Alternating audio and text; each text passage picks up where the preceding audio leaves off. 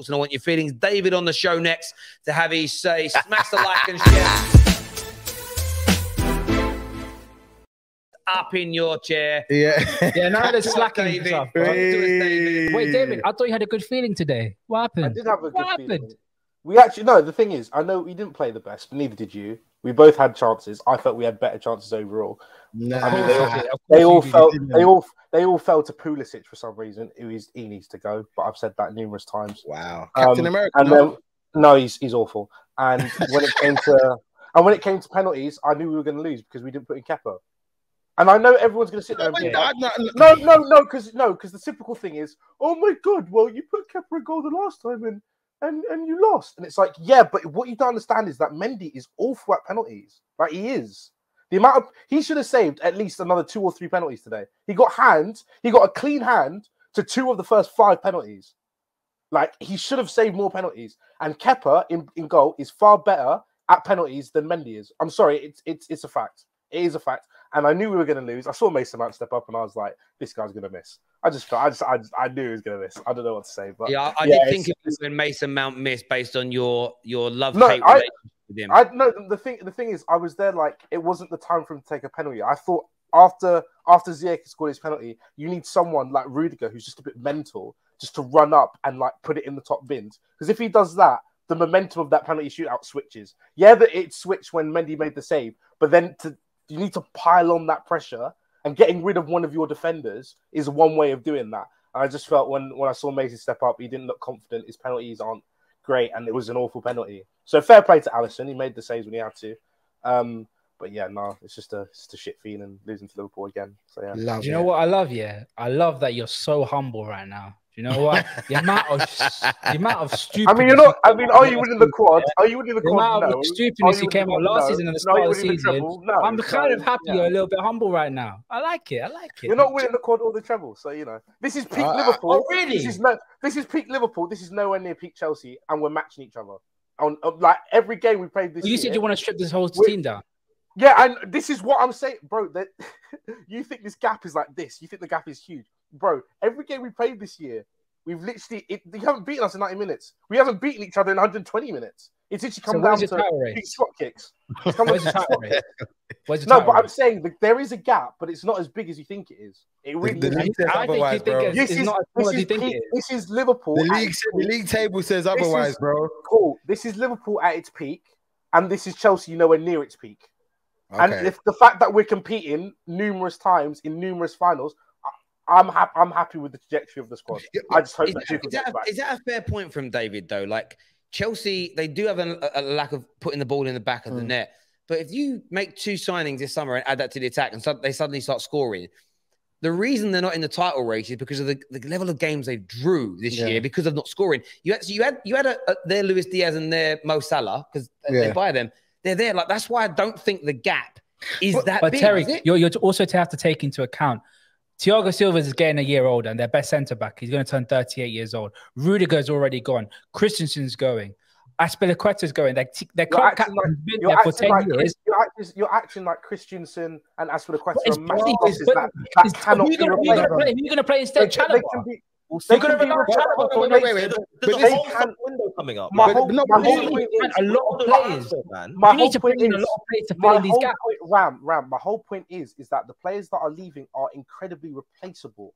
They're all replaceable. Yeah, but David, the thing is this: half the players that play today shouldn't even be playing. Like, that's fair enough, David. But the thing is this, though. David. At the end of the day, like it's all well and good saying that they're not good enough or they need to go, but who's to say that the players that you get in are going to be of a standard whereby you can kick on? Can we bring in a midfielder who contributes less than Saul? Because I don't think we can. No, but I'm not talking about that. I'm talking about your back line. You look at our back line, Christensen. How many mistakes has Christensen made this season? What about Rudiger then? Numerous mistakes. Rudiger's going to be tough to replace because I think he brings a certain mentality to your defense that you'll need. But I don't think he's impossible to replace. And don't forget, Thiago Silva's a year older, but there are centre backs out there that you can get, who you can bring in, and again, providing along with Tuchel's system, and apparently because playing in the 3 backs is really easy, it shouldn't be a massive problem to replace. Okay, then, David, let me ask you this then, yeah? So you're confident that in the summer window, Tuchel and Chelsea are going to make the right signings to make you push for the league title next season?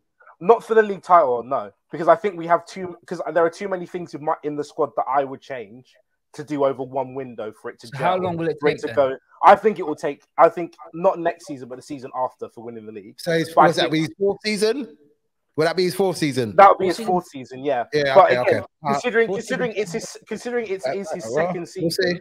Like considering it's his second season, he's done really well, and I don't think anyone can dispute. And we're not saying he hasn't. We're not saying. I'm not saying he. I'm not fighting you. I'm just saying, like, I think Tuchel's done, even though we have lost, and it is very annoying. I think we've done quite well over the past 2 seasons. It's one of those interesting. It's one of those interesting ones, really. Like, I don't think Chelsea are as far behind as some people are making out. But if they don't buy right, then that's what it's going to come down to. So I think it works both ways. If they buy right, they close the gap a lot quicker. If they buy poorly, then they don't. Terry, you have to. Terry, you're taking into account Liverpool and City not strengthening their team.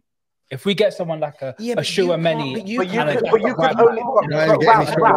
Ram, my point is, exactly. No, I was going to say, you guys, it's like, in order for you to improve dramatically, you're like at the top of that bell curve, bro. If you know what a bell curve is, you're at the very top. You can't. There's not much more you can improve. Not much room. Chelsea halfway up that bell curve, bro. Half our defense are old and can't run, and so they can't do the whole fullback thing.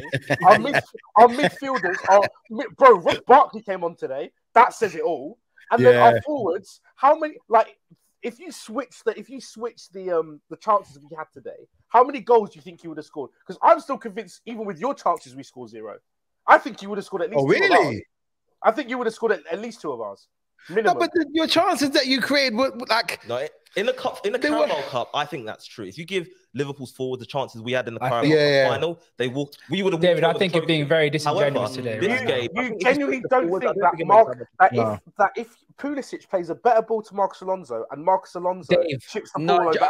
Luis Diaz had a 1-on-1. No, so Luis Diaz 1-on-1. I agree with David. I do think they had the better chance in the sense if they were cutbacks where you hit the target, they go in. Okay. And where both your opportunities at the post, Robertson's was really hard. The ball was coming in quick. Yeah. It was actually quite difficult to score what he did. Yeah. And also he's a fullback, not an attacker. Yeah, right? When Diaz hit the post, it was a great shot, but it was one of those it's a half chance. Yeah. And he hit the post. He didn't really believe he was going to score it. Yeah. Like if Alonso's touch was, but I thought it was more Alonso's touch than the pass. If I'm being honest, if his touch is better, he should be like. For me, Mane or Salah scores that opportunity. Yeah. As an example, over. Pulisic had 2 or 3 where the ball's cut back. Hit the target or put it in a decent area in either corner and you score. And that's not a dig at Liverpool. Yeah, it's fair. It's facts. It's actually praise. Yeah. Almost, I get that. But David, listen, mate, I appreciate you coming on, having your say. Top man, and we'll chat to you again soon. Commiserations on the defeat. Lucky. Got some more super chat here before we go to some more calls. I want to get through these because you guys have donated.